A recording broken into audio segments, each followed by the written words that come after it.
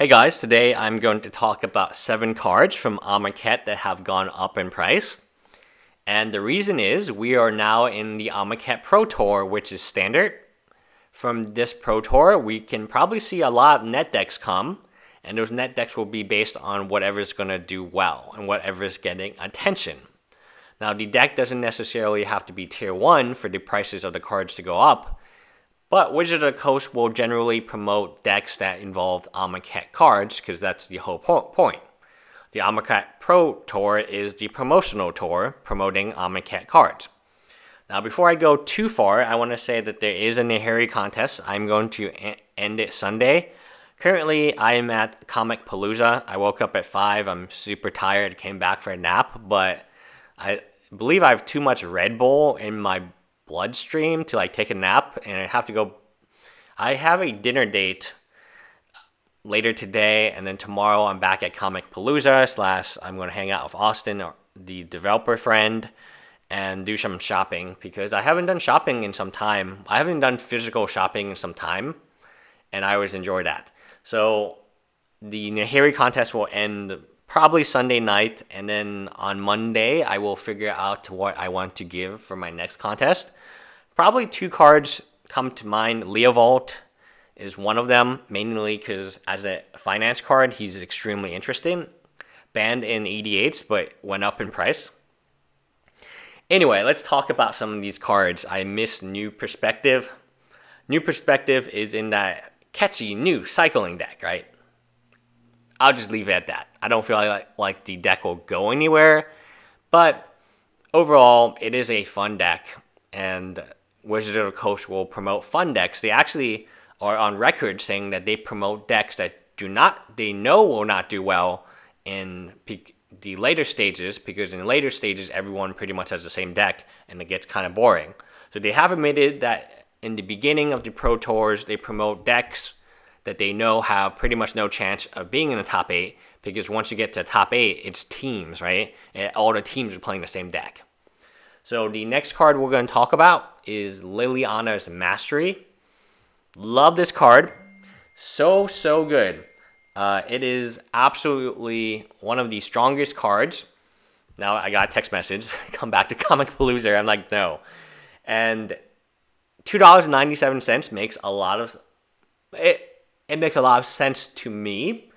It presents a +1/+1 ability, giving all zombies more power and toughness, and it also produces 2/2 black creatures. So at any point in time, since it's not legendary, you are going to get value from it. You have 6 power, 6 toughness among 2 creatures with a additional creature boost. Very good as a top end for the zombie decks. Next, we're going to talk about Oddie but Goodie, which is Aetherwork Marvel. This card has been all over the place. It used to be one of the strongest decks, or it used to be the strongest tier 1 deck in the Emrakul builds. But we all know what happens when the deck gets too strong, right? Then the Emrakul gets banned. Now, they could have banned this card too, which was surprising, because I felt like if they banned this card, they could have saved Emrakul. Emrakul's still very good, but this was kind of the problem. This will continue to be a problem should they print very aggressive and very good cards. The energy is, I felt would be difficult initially when I read it, but given how easy energy is to produce in Aether Revolt, it's fine. Legendary Artifact, I don't need to really go over the card.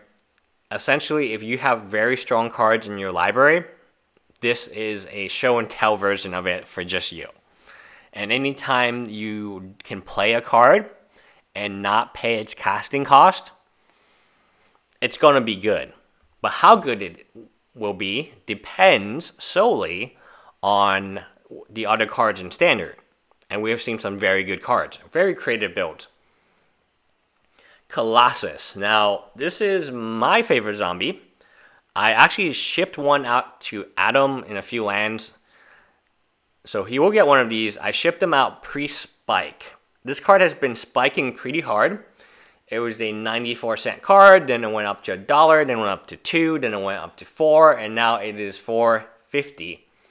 One of the strongest cards, not because of its first ability, So it's nice. I mean, enters the battlefield, it gets +1/+1 for each zombie in your graveyard. So it might be like a 4/4, which is not bad for 2 in a black when you play it on curve. But the real ability is whenever you cast a zombie, you get a zombie. You get a 2/2 zombie. This zombie gets pumped, and creature aggro is doing very well. But now I will put a disclaimer. I don't know if the zombie deck is doing well because it's actually going to do well, or it's doing well because Wizards of the Coast wants to promote zombies, because it's for casual players. Remember, the promotional tour, the Pro Tour, the concept is we need to sell more packs, so let's promote these new decks. I feel like the decks that will be in the top 8 are Gideons, more Gideons, and more Gideons.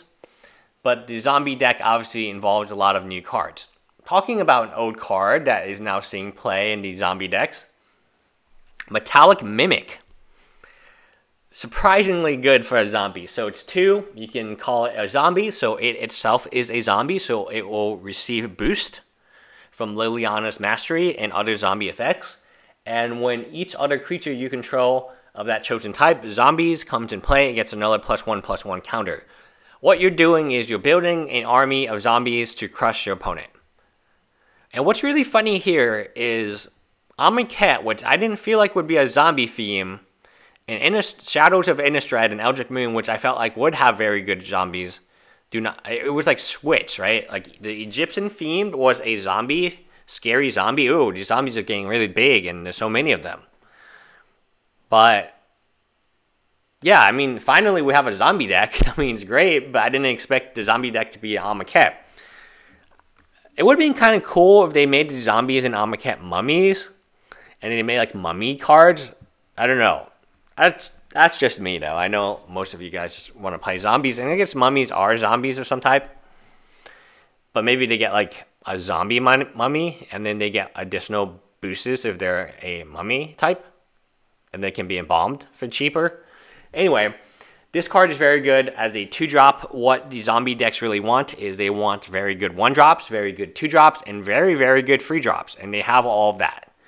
The best 3-drop in Standard, actually, is not Gideon or Trials, but Lily from Eldritch Moon.